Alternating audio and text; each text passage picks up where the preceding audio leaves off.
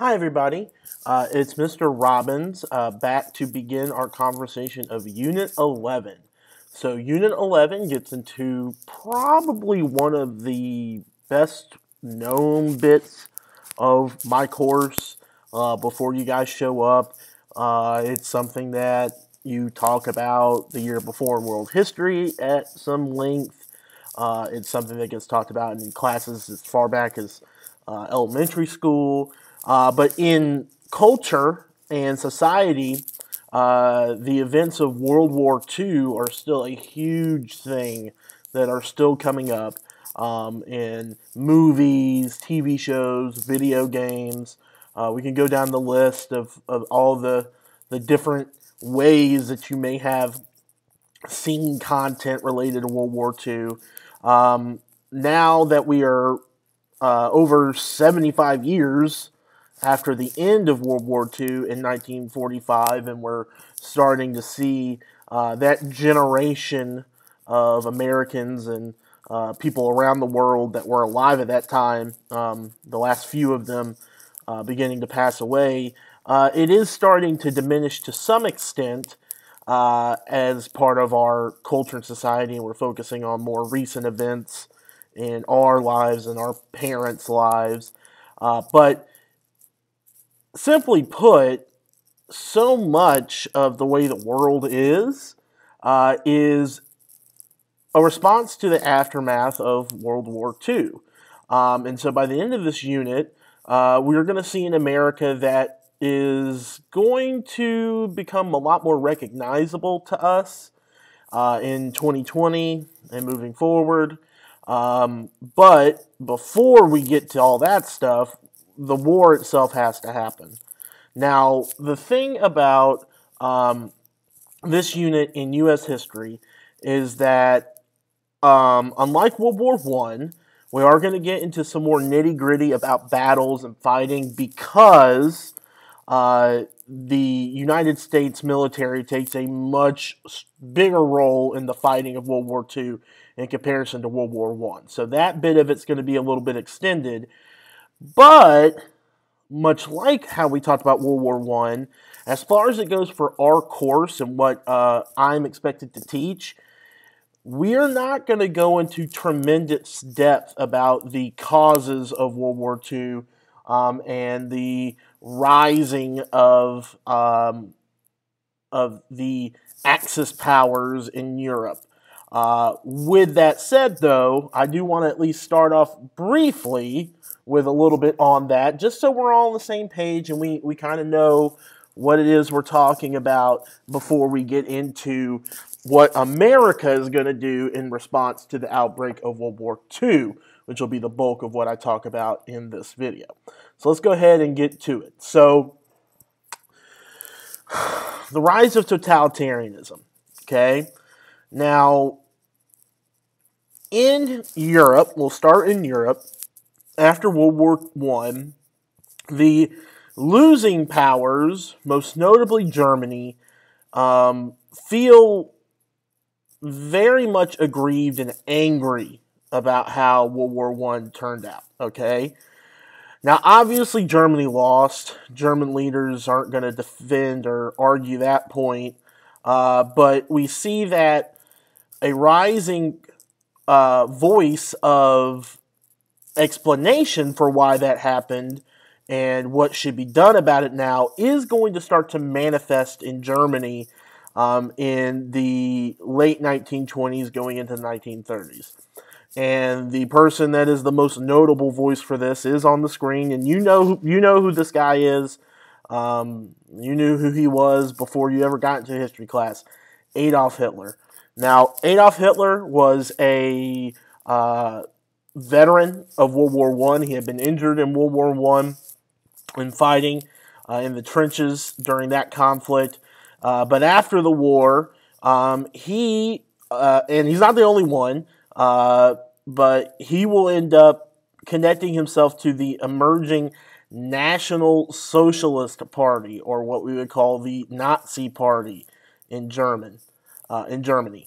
Now, this Nazi Party and Hitler are advocating an ideology of many different things. One, that that World War I was a terrible tragedy, and that the Germans were unjustly punished and forced to pay these loans to Britain and France.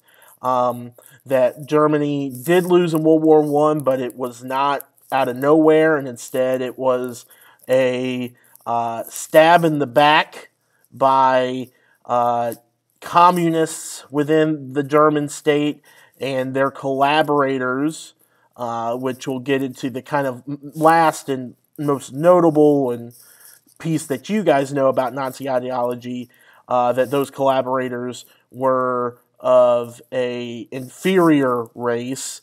Primarily what Hitler would say is they were Jews, but also Nazi racial ideology also saw other groups of people like the Slavs, people of Russian, Poland descent, we're talking about there, the Roma people, who are often called gypsies, we shouldn't use that term, but the Roma people in Europe, and that all of these inferior racial groups helped to contribute to Germany's loss, and that in order to reclaim its greatness, Germany will not only have to go back to war eventually with the other powers of Western Europe, but cleanse themselves of these lesser peoples, okay? But of course, Hitler is not the only totalitarian dictator to arise to power in this time. The other you see is right to his right in this picture, Benito Mussolini, who he actually gets on the international stage before Hitler even does. He's the one that coins the political philosophy that Hitler and himself share, fascism, okay? This idea that countries ought and should be strong. They ought to have common unified purposes, usually to grow their empires, become stronger countries, impose their will on other weaker nations, and that everything in society should be focused on these efforts, from business efforts to individual efforts, all of it's together to try and increase the greatness of the country. Okay, now Mussolini comes to power in Italy in the 1920s, and by the time Hitler comes to power in Germany in the 1930s, 1933, these two will kind of be the most notable members of this growing totalitarian movement in Europe.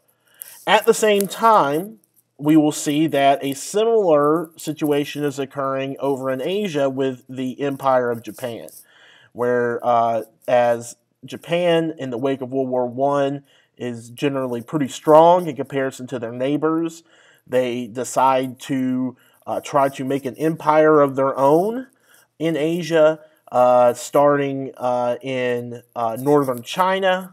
During the 1930s, they invade northern China and begin a long, drawn-out war with the Chinese government, which is collapsing and facing internal civil war at the time, and the Japanese are trying to grow their holdings across Asia, using very brutal tactics to do so and to, impose the glory of Japan on the rest of Asia. Now, in all of this, of course, in the 30s, we were dealing with what we just talked about in Unit 10, the Great Depression. And so the American viewpoint on all of this, at least as we start, is a position that we have talked about quite a bit. Just basically trying to stay out of it, what we would call isolationism. And so with that, as things develop in the 1930s, going into the late 1930s and early 1940s, and World War II is beginning, we do need to investigate how is America going to respond to the rise of these totalitarian dictators?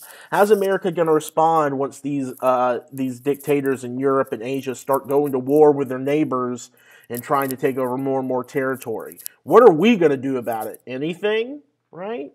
Well, of course, with a bit of hindsight, yeah, we're going to get into World War II. Duh, right? Didn't you say at the beginning of the video? Yeah, I did. But it was not inevitable in the 1930s that we would, right? Now, in 1939, okay, well, there we go. In the 1930s, as the rise of totalitarianism pops up, our initial response is going to be isolationism, kind of going back to that position put out as far back as George Washington that America ought to, in foreign affairs, stay out of the foreign affairs of other countries, not get involved in alliances, so we don't get drawn into conflict, right?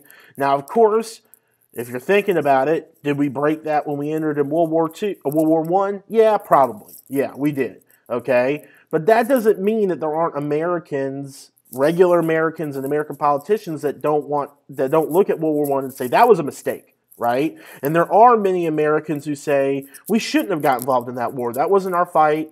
And if another one comes up, we don't want to be a part of it, okay? And that's what leads Congress to pass a series of Neutrality Acts from 1935 to 1937. Now, we're not going to kind of break these out and say what each of these did. We'll just talk about them in general. And so, generally speaking, what the Neutrality Acts did is they would make it illegal for the United States and United States companies to sell weapons to countries who are fighting at war, okay? So we're not going to give weapons to any side of the countries fighting at war, so we don't seem like we are partial to one side or another. And it would require trade done during wartime to be done on foreign ships. So if we were going to trade other goods other than weaponry, foreign ships would have to come to America, pick up these goods, and take them back to their home country. Now, these two things were clearly designed to stop two things that came up with World War I. One, that we were selling weapons to countries, and we sold more weapons to the British and the French than the Germans, which kind of made the Germans hate us, okay, and want to attack our ships. And then, yes, the other one, that American ships and American sailors and passengers on ships were killed in German submarine attacks. And so the idea behind these two provisions is that, well, if we aren't selling weapons with anybody, we're not going to be a target. And if we don't have boats doing foreign trade with other countries, then they can't sink our ships, right? This is basically designed to keep us out of getting into the war the same way we did with World War I, right? Now, the thing is, though, is that the president still at the time is FDR, okay? He is serving out his second term as all this stuff is starting to go down. But he kind of sees a few steps ahead of many of the other American politicians and the American people. And what he kind of sees, and in hindsight we know he's right, is that these aggressive nations like Nazi Germany and Italy and Japan, they're not going to stop being aggressive just because. That's not going to happen, okay? And so Roosevelt tries to push the American people along to kind of seeing this point. Now, he knows he can't just straight up declare war or whatever, but he does try to in 1937 to make this argument that we should quarantine aggressor nations, meaning that all of the countries of the world should try not to trade or do any business with countries that are invading other countries like Nazi Germany would, like Italy already had, like Japan was already doing. But the American people at this time, they don't want to hear that, because to them they hear, okay, you're just going to draw us into another war and we got our own problems over here with the Great Depression. So we do not do much at the beginning, okay, as these totalitarians rise in Europe and in Asia, okay? But that is going to change. Now, in Europe in September of 1939, the Nazis officially start World War II with the invasion of Poland. Now, in the months and years before this, the Germans had gone on a spree of annexation and taking over lands in Central and Southern Europe, but now they are actively invading the Polish government, the country of Poland, who is allied with Britain and France. Now, up until this point, Britain and France had done their best to avoid war, because as much as the American people want to stay out of a war, many Europeans especially the winning sides in World War I, Britain and France, they don't want another big war because that First World War was so costly to them in money and in lives. So they try everything they can do to appease Hitler and his Nazi government by like saying, okay, yeah, you can have about half of Czechoslovakia. That's fine. Just take it, okay? In the Munich Agreement in 1938. But what's clear by September of 1939 is that Hitler has ambitions to grow Germany, right? And he'll do it if you just let him take it over without a fight. He'll do it, but if you're going to make him fight, he's going to do it anyway. And so by September of 1939, both Britain and France realize this, and they realize they have to go back to war with Germany. Okay. Now, where are we at with this? Well, we are not really big fans of Nazi Germany here. There are some folks in America that like the Nazis, but most Americans don't care too much or actively dislike the Nazis. And Roosevelt, our president, is far closer to the leadership in Britain and France than to the Nazi Germans, okay? But at the same time, we are also kind of still desiring this isolationism, okay? We still want to stay pretty neutral. So the Congress and President FDR find kind of a middle ground here with the cash and carry provision, which would amend the Neutrality Acts that said, okay, yes, now we can sell weapons to the Allies, okay? So in this, we are kind of taking a side here, but also we're trying to stay out of direct involvement by making it where these Allied nations, if they were going to buy weapons from us, they had to pay for them in cash. They could not take out loans and pay them someday down the road. They had to give us hard money now, and then they could have their weaponry, and they still had to transport those supplies on their own ships. So American ships would not be taking these overseas and potentially get sunk by German U-boats, okay? Now, at this point, of course, we're not quite neutral anymore, but not quite isolationist anymore, but we're not fully engaged in the war yet. But that's going to pretty rapidly change, okay?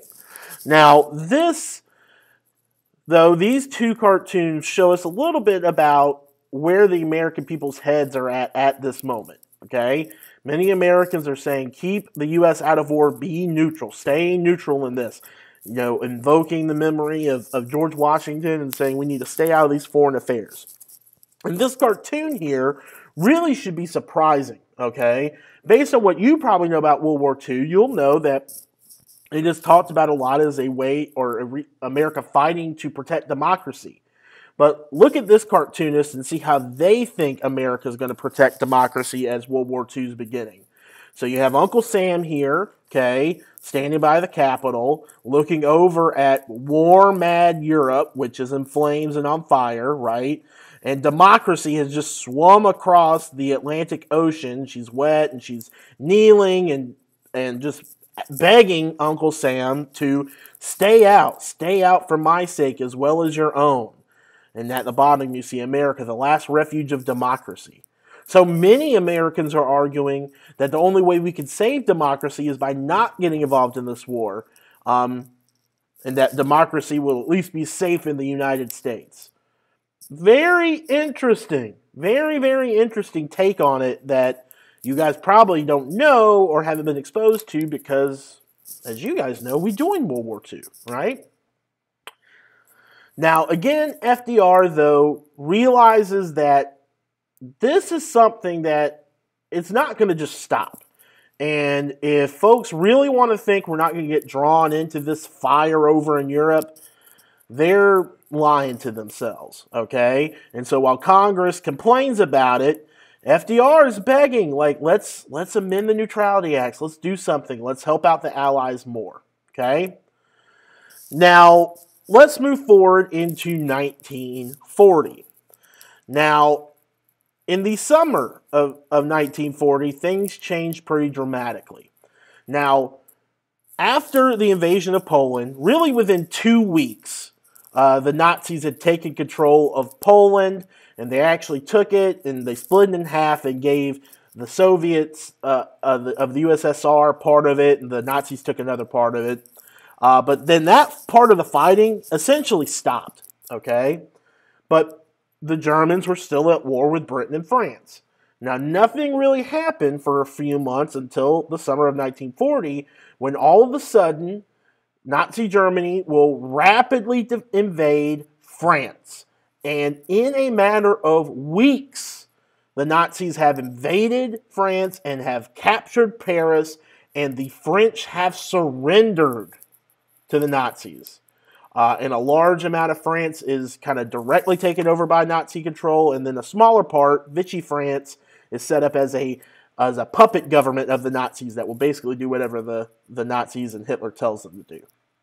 And so at this point, by mid-1940, it's a war mostly between Germany and Britain. And Britain is basically standing alone against the expansion of Nazi Germany. And what happens is that at this point, the British Prime Minister Winston Churchill comes to FDR and says, listen, if we don't get some help from you guys, like, we're going to have to surrender. Like, we can't fight this war, right? One thing that was happening with the British is that they were running out of money. Okay, so they wanted to buy weapons from us, but they didn't have a lot of money left to spend. Okay, and if they didn't have those weapons, they probably could not put up an effective defense against the Nazis. So FDR pushes for in Congress and receives the passage of the Lend-Lease Act. Okay, now this Lend-Lease Act would toss out most of the Neutrality Acts, and it would say, okay, now the U.S. can send war supplies to allied nations like Britain. We can lend them to them. So no longer do we force them to pay up front, okay? And now we are agreeing to transport these goods on American ships that will be armed, American merchant ships that are armed and prepared to fight back against a possible attack. Now, at this point, we're still not in the war, but we're even closer to being in the war than we ever had.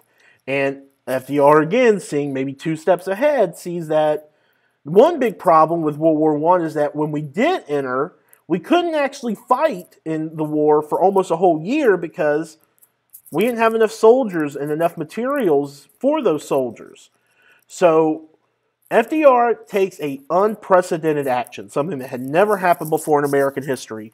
And during a time of peace, because technically we're not at war with anybody yet, and in 1940, he institutes the first ever peacetime draft. And young men from around the country are called in and obligated, forced to join the military, and they begin getting trained already in 1940 for the potential of a entrance into this growing conflict of the Second World War.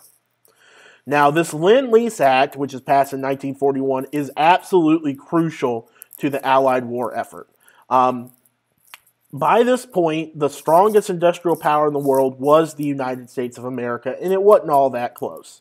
Okay, we have tons and tons of factories, tons and tons of raw materials to make guns and bullets and artillery and planes and tanks and so on. Okay. And so this Lend-Lease Act starts to make it where we are going to start transporting large amounts of goods across the world. So, of course, to Britain, they're going to get the biggest benefit of this. By the end of the war, we will have lent $5.2 billion worth of guns and weaponry, tanks, planes, all that stuff put together to the United Kingdom to help them win this war. Next up, we end up giving $2.9 billion to the Soviet Union, the USSR, to fight this war, which, based on what you should know, comes after World War II, might be a little surprising. But, of course, during World War II, we are allied with the Soviets, who eventually themselves are going to get invaded by the Germans in 1941. Hence, they will need our help. Okay? But other areas, like the British had tons of colonies in Africa, the Middle East, and the Mediterranean, so we give $1.8 billion to countries around there. And then in the Pacific, China, Australia, New Zealand, India, $1.3 billion worth of weaponry and so on during this Lend-Lease program. This all together is going to help get us a nickname during World War II, and this one has been one that has used many times in the future, okay? The arsenal of democracy. So an arsenal is where you keep weapons, all right, or where weapons are made. And we are the ones making weapons for the democratic forces around the world, at least at this point led by the UK, Great Britain, but soon will be led directly by us. Now, the thing, though, is that even as this Lend-Lease Act spins up, the Axis powers are tremendously successful in Europe. And so we are getting really, really close to having an undeclared war with Germany. The Germans are pushing, by 1941, deep into the Soviet Union, very, very quickly into the Soviet Union, potentially taking that new ally of the British out of the war very quickly, okay? And so there's pressure on FDR to step up our efforts. We start to see that as we are transporting goods across the Atlantic, German submarines, U-boats are starting to attack our ships. So Roosevelt will give the naval ships transporting these goods authorization to shoot back and shoot down Nazi U-boats if they're attacked. So that, we're not at war yet, but we're shooting at each other already, okay, in small-scale ways. But also by the summer of 1941, it's feeling more and more inevitable that America is going to join World War II, and it's a question of when, not if. So FDR will, in secret, because again, the American people still in 1941 don't want to be involved in World War II and don't want to fight in the war, he in secret meets with the Prime Minister of Great Britain, Winston Churchill, and they secretly agree on a document called the Atlantic Charter that would set out a few plans. One, it set out a war strategy if the U.S. entered World War II. Essentially, their war strategy was, we have to go and defeat the Nazis first before we do anything else. And then this plan, the Atlantic Charter, also included a plan for a post-war United Nations to replace the League of Nations and hopefully be more robust and more powerful to prevent international conflicts like that were already going on. Okay? But this is a pretty dire time for the Allied powers. Okay? Up here you see kind of what the situation was as we moved from 1941 and then later into the war. Okay? At their largest extent, you see that Germany and their allies in Italy control all of this here in purple, a huge chunk of Western and Eastern Europe. And they are, as we close out 1941, seemingly getting even stronger as every week passes on. And so that's why this meeting was so integral. Okay, you have FDR and Churchill sitting here. Okay, now of course, and I believe I mentioned this in Unit 10. In almost all these pictures, you're going to see the two men seated next to each other, not standing. That was not because of anything that was wrong with Churchill, but rather what was wrong with our president. Because Franklin Roosevelt had suffered a case of polio as a younger man, which made him paralyzed. He could not stand, although he did use braces from time to time to stand as he gave speeches in public. In reality, he's not really able to walk, okay? So there's no surprise why you see him seated in many of these pictures we're going to see over the rest of this unit. Now, in this way, perhaps this cartoonist is seeing a change, okay? So you've got the Statue of Liberty here, passing the torch of world liberty to FDR and Churchill. And down here, you have the kind of grasping hand coming down from below, representing the rest of Europe. And hopefully we can pass that torch of liberty and freedom to them, okay? Now, one of the biggest issues early on in the war is how do we get our stuff to Europe, okay? And this was a problem that we had faced back in World War I as well, but there are huge numbers of German submarines patrolling throughout the North Atlantic. And in fact, you can see here, even on the coast of the United States, like down here by Georgia, each one of these little boats represents something like 10 Allied ships that are sunk. They're sinking ships on the coasts of the United States, all right? Is it a ton of them? No, but it's definitely happening. And so we've got to come up with a plan to get stuff over there. And what we end up doing is very, very similar to what we would use in World War I, wherein we would use the convoy system, where we would put a lot of our ships together and allow the ships to protect each other as they move through the Atlantic. It was thought back at the beginning of World War I that this was a dumb plan because, well, if you put all the ships together, they'll be easier to find. But by this point in World War II, it was pretty clear if you group all the ships together, they can help defend each other. And actually, it makes it where the submarines are far less effective at sinking American ships. Now, so far, all I've talked about is our response to what was going on in Europe. But as I mentioned at the beginning of this video, that's not the only thing that's going on. There are problems over in Asia. And the aggression there of the Empire of Japan is what is the big problem there. Now, way back in the early 30s, the Japanese had started their aggressive pushing into China first, but they are by the early 40s threatening many other places in Southeast Asia with their desire to make their Greater East Asian Crow Prosperity Spears, they called it, basically this huge empire that would be throughout East Asia that they could use to extract materials, minerals, oil, all these things to grow the Empire of Japan. Now, we, the United States, we have interest in the Pacific, most notably the Philippine Islands, which were territory of the U.S. At this point in 1941. And we feel, with good reason, that these holdings may be under threat by a growing Japan.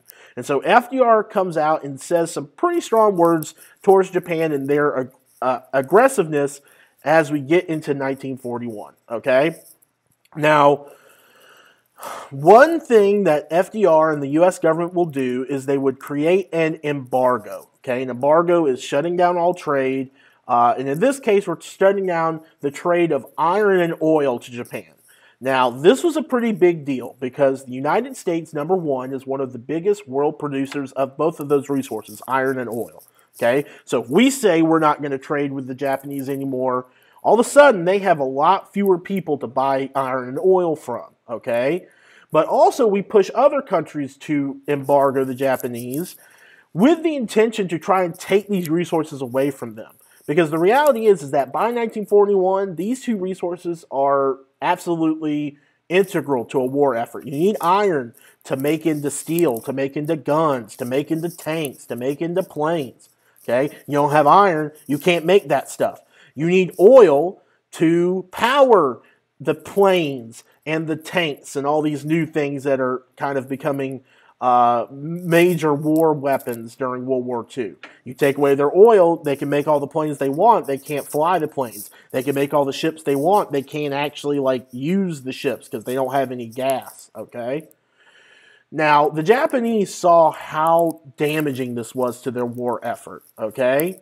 But they, and the Japanese did this a lot, they kind of took two directions on it, right? Publicly, they say they want to negotiate, okay? And the Prime Minister of Japan, Hideki Tojo, he will send an envoy to the United States to try and negotiate a resolution to this embargo in some way. But low-key, they knew that really they didn't want a resolution, that they would probably not get a resolution that they liked from the United States. So in secret, they began a plan to attack the U.S., and perhaps knock us out of being a fighting force right away. Now, this shows us what the extent of Japanese expansion was as we get to the close of 1941. As you see here, large parts of northern China have been taken over by Japanese control. We see that they had already taken over Korea. They were looking at parts down in French Indochina, parts of what are today Vietnam, southern China, lots and lots of attacking, lots of battles, and the Chinese are not really able to effectively stand up to this because, well, they are having their own internal conflicts, okay? Now, we see that some of the most atrocious things that happened during all of World War II happened in this very early stage of World War II between Japan and China. Probably most notably is the so-called Rape of Nanking, where the Chinese city of Nanking is thoroughly destroyed. Thousands and thousands of Chinese soldiers, but also civilians, are killed. And as the name implies, they're also, assaults on women killed, children killed. Kind of very, very brutal fighting between the Japanese and the Chinese.